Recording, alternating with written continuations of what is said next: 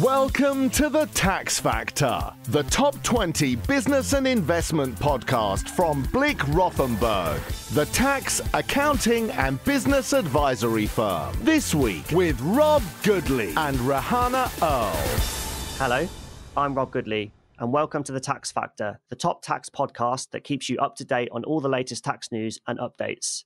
I'm not sure how we can top the excitement of last week's budget special, but we're going to give it a go.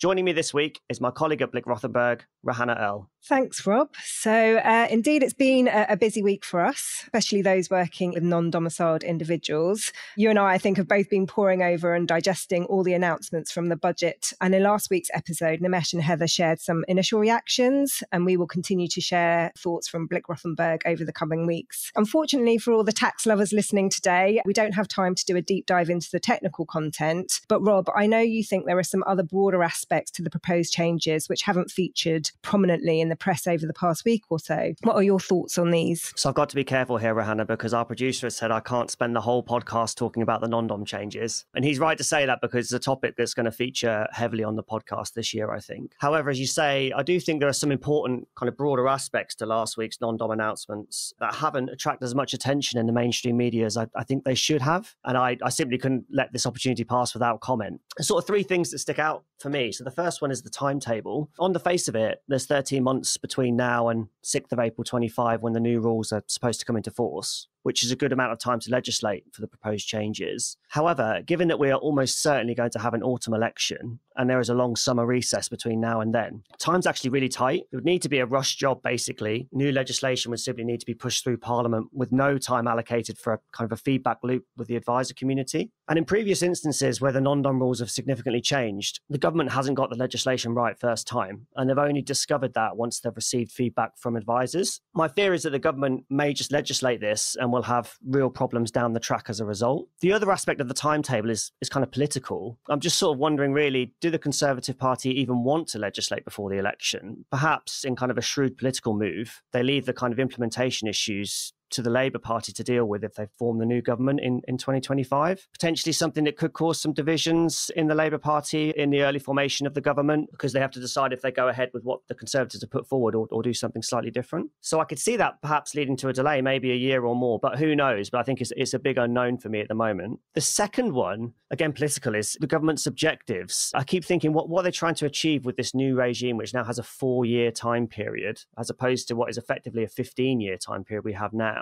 Seems to me that the point of having any sort of regime like this is to encourage international talent, especially entrepreneurial talent, to come to the UK and create wealth here. I'm slightly worried that this new regime is going to encourage a more transient type of immigration, which won't lead to the same levels of wealth creation. Our colleague Winnie Chow made the really good point that there's actually a bit of an incongruence between this 4-year period and the usual 5-year period that someone immigrating here needs before they can apply for indefinite leave to remain. So I just worry about tactically, how well that's been thought through. And then the last point is kind of maybe an opportunity or a strategic one, is measuring the impact. So whatever people might think of these changes, it seems to me there's a unique opportunity for the government to gather real world data on the impact of this change. I think it's going to be hugely important, because if we discover it's not working, we can then, have an informed debate based on real numbers as to what we should do and whether that time frame of 4 years should be pushed out or something else. So yeah. In short, I'll keep it tight. I think we're going to be in for a bumpy ride in 2024 on these non-dom changes.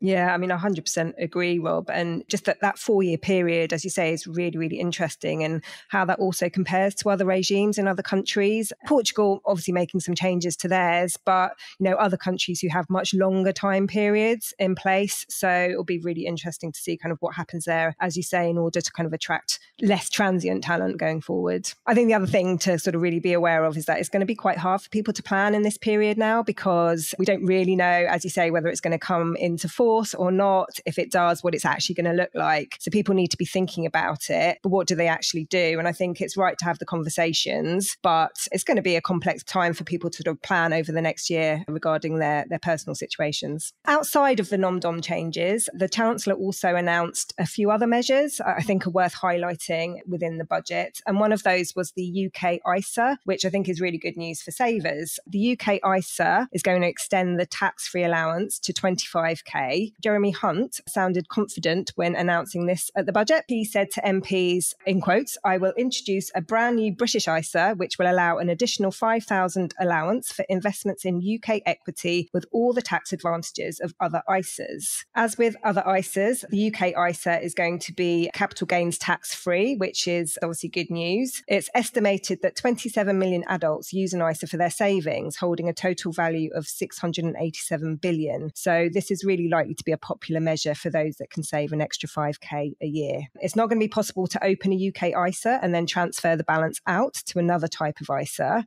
However, investors will be free to release the funds from other ISAs and then reinvest them within a UK ISA or transfer to another UK ISA or hold the funds outside the ISA. So it's anticipated as well that the ability to divert an extra 5k from other investments into ISAs each year will reduce the overall tax liability over 10 years by roughly £13,000. Again, I think really good news for savers here if this comes to fruition. Another announcement that I think will make those that love films, TV and theatre happy is that the government has announced a total of £1 billion in tax relief, which has been designated over the next 5 years to support the creative industries. Film studios are going to get the biggest tax breaks with 40% relief from business rates over the next 10 years to promote investment into new studios across the UK. And that relief is going to be available from the 1st of April 2024. The Chancellor said, again in quotes, "We have become Europe's largest film and TV production centre, with the likes of Idris Elba, Keira Knightley and Orlando Bloom all filming their latest productions here." So clear that there's a desire to kind of continue to invest in this area. Apparently, studio space in the UK has doubled in the last 3 years, and the current rate of expansion, apparently we're going to be second only to Hollywood globally by the end of 2025. So lots of film, TV, etc. happening in the UK. There's a studio being developed in Sunderland and apparently another 30 proposed new studios across the UK. The announcement is really expected to help incentivise filmmakers to use homegrown talent and technology and drive growth in what is really seen as a dynamic sector for the UK. There's also going to be a new independent film tax credit at a rate of 53% for films with a budget of less than 15 million, provided it meets the conditions set by the British Film Institute, along with a 5% increase in tax relief for UK visual effects costs in film and high-end TV. Theatres, orchestras, museums and galleries are set to receive 26.4 million to upgrade infrastructure,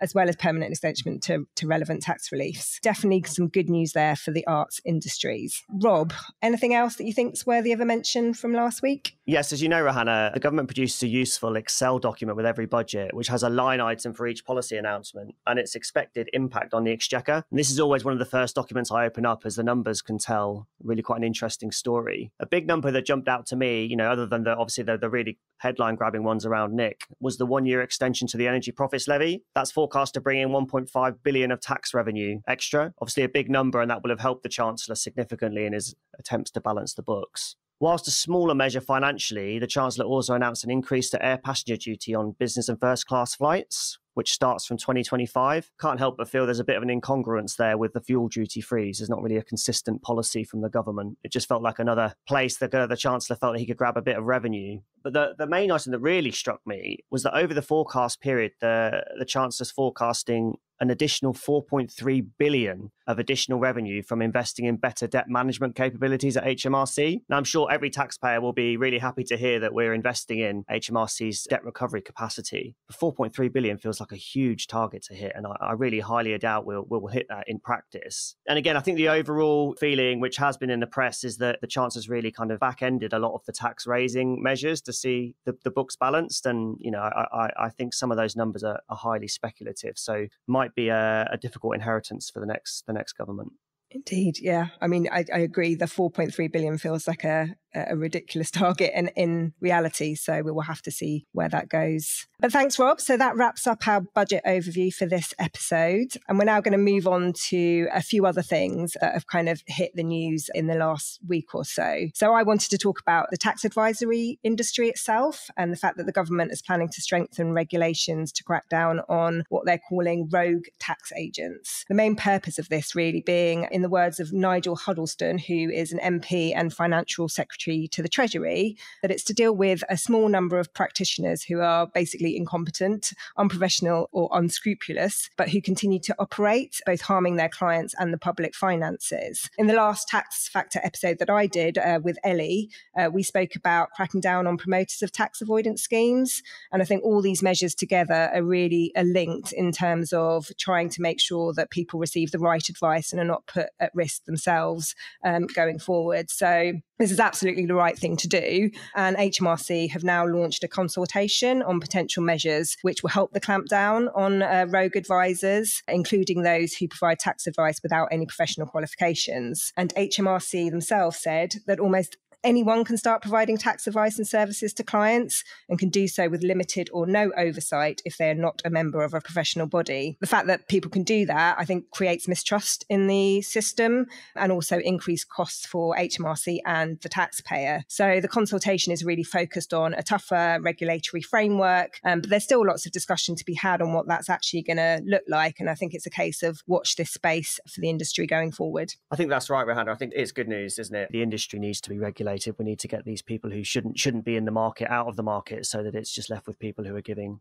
the right advice. There was one other matter that I wanted to raise, which is kind of small, but I think is worth mentioning because it's going to impact so many people, is that the government is planning to do away with the government gateway. So they're going to replace it effectively with a new system, which is called gov.uk one login, not particularly catchy, but basically that will make all online government services available in a single place. So I think it'll just be much easier for taxpayers and agents once that's put into place. The transition is going to take 3 years, which is probably slightly longer than we would like, but I think it's a really positive move. Again, a simplification, which is always good. The final thing I think, Rehanna, is you had some news on crypto. Yeah, I mean, crypto is one of those things. I don't think it's been in the spotlight as much recently, but it's definitely kind of still there in the background, with HMRC wanting to police it more because they know that they're sort of losing revenue in this area. HMRC are now consulting on the implementation of a global transparency rules and are seeking views on how best to implement the OECD's crypto asset reporting framework, which is known as CARF. The new rules should mean that crypto platforms will have to share client data directly with HMRC, which will make it much, much harder for crypto investors to avoid paying capital gains tax on any gains that they do make. The UK has signed up to the rules, and the consultation is really focusing on the reporting requirements. So the types of assets that will be covered, for example, the scope of reportable users,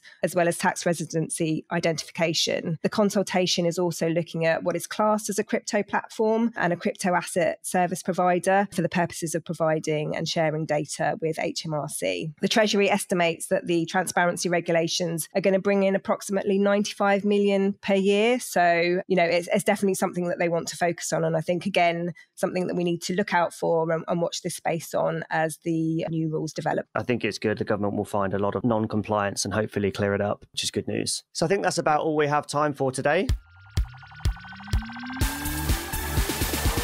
If you want more information and detail on the Chancellor's statement, Blick Rothenberg has a comprehensive budget hub, which is updated with insights and analysis from our team of experts and features our famous tax calculator, so you can see if you are better or worse off, hopefully not. It's the UK's top calculator and has had nearly 25 million impressions since it was released after the budget last week, which is an absolutely fantastic number. So please do go and download our free tax facts guide, have a look at the calculator, and please keep updated on our website for any budget announcements. Thanks to Rehanna for joining me this week. The Tax Factor is back next week with Matt Crawford and Earle Theachari. I'm Rob Goodley. Thanks for listening and goodbye. That's the Tax Factor. We'd like to thank you for making us one of the UK's top 20 podcasts. Find all our previous episodes wherever you get your podcasts. And join us again next time on the Tax Factor.